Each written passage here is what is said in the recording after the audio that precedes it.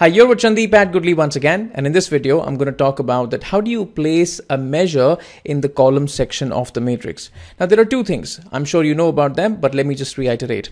The first is that the matrix is nothing but the pivot table of Power BI, and the second thing is that when you create a measure, the measure cannot be used in the rows or the columns of the pivot table or the matrix.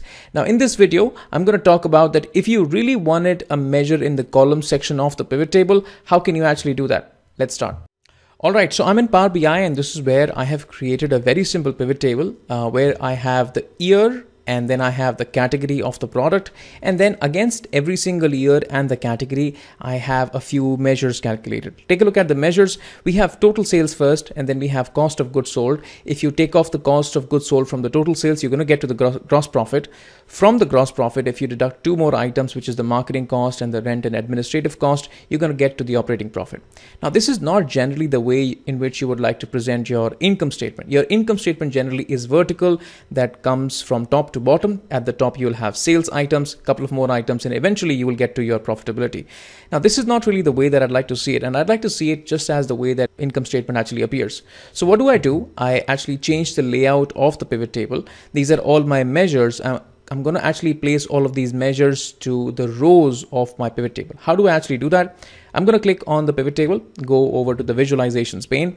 In the format panel right here, I will search for something called as on rows. Once I do that, there is this thing that appears which is where you can take your values, nothing but your measures, and place them on the rows. If you activate that, all the measures, they start to appear on the rows. Now it looks something closer to an income statement. So we have total sales, we have cost of goods sold, and eventually running up till the operating profit level.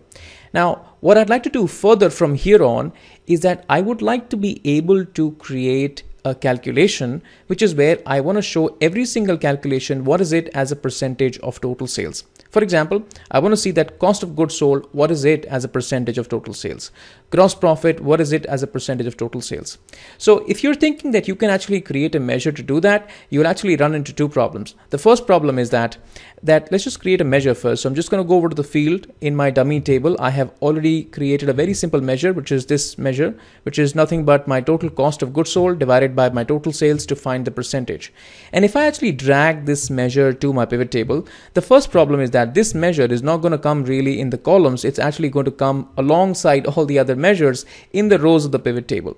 That's the first problem. And the second problem is that I would have to now create a lot of measures, technically one measure for every single item here. So just as the way that I have created for cost of goods sold, I will then have to create it for gross profit, for marketing cost, and so on and so forth. So I don't really want to make that many measures, and I want still this measure to be appearing in the column of the pivot table rather than in the rows of the pivot table. So that's the problem that we're really trying to solve. Take this measure and make it appear here rather than appearing in the rows.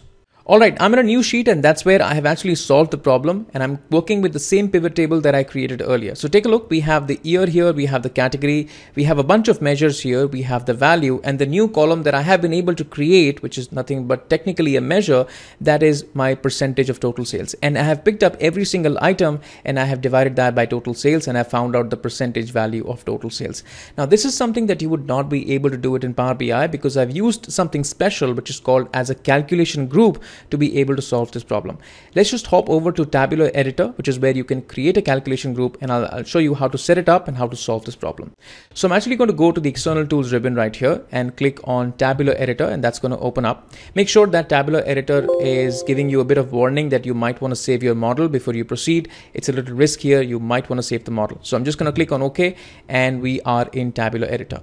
Now you can see that we first of all need to create a calculation group. So how do you do one? So right click on the model and then you say that, hey, I want to create a new calculation group, and that's what you actually do. Now once you do create a calculation group, you'll have to give it a name.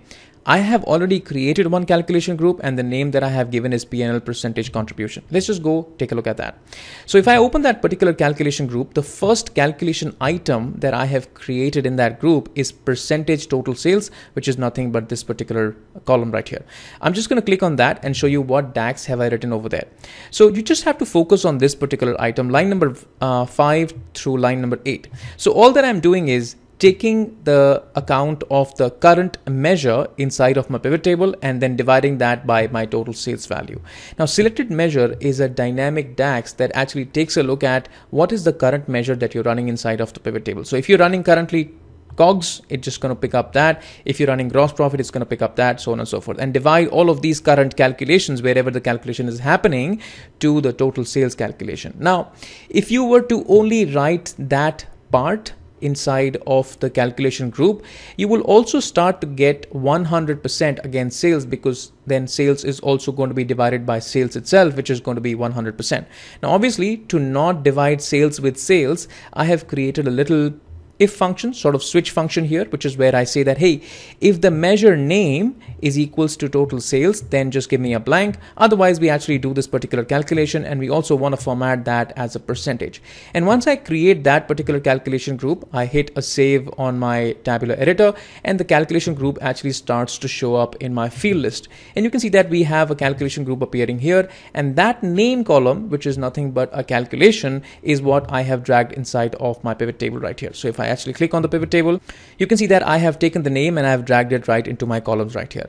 Now, the problem is that if you just create one of the calculation items here, which is percentage total sales, the only thing that you will end up seeing inside of your pivot table is nothing but percentage total sales. You would not see the value, nor would you see this additional calculation that I have created. So along with the percentage total sales, I also want to see what is the value of that particular measure. So I will create another calculation item in the same group. So I'm back again in my tabular editor, and you can see that I have created one more calculation item here, which is the value. The value is nothing but whatever is the value of the current measure. So I'm just saying, hey, evaluate the current measure, which is the selected measure, and then just show them as this particular format, which is comma separated and in a dollar format. And that's what I do. I kind of drag that inside of that. And once I click on save, I now get to see two items, value and percentage total sales. Now, maybe to explore my calculations further and to make my pivot table even more insightful, I want to create a third calculation item, which is what has been the change in the current value over the last year. And you can see that I have created a third calculation right here, which is percentage change over last year. And this is a very straightforward calculation. All that I'm doing is first finding the current year value, then I'm finding the last year value, and then eventually finding the percentage. So divide the current year by last year minus 1, and this output should actually be in a percentage. And I just do that, and I keep that as a calculation item. I hit save, the changes get reflected into my Power BI, and that's where I get to see the third item right here.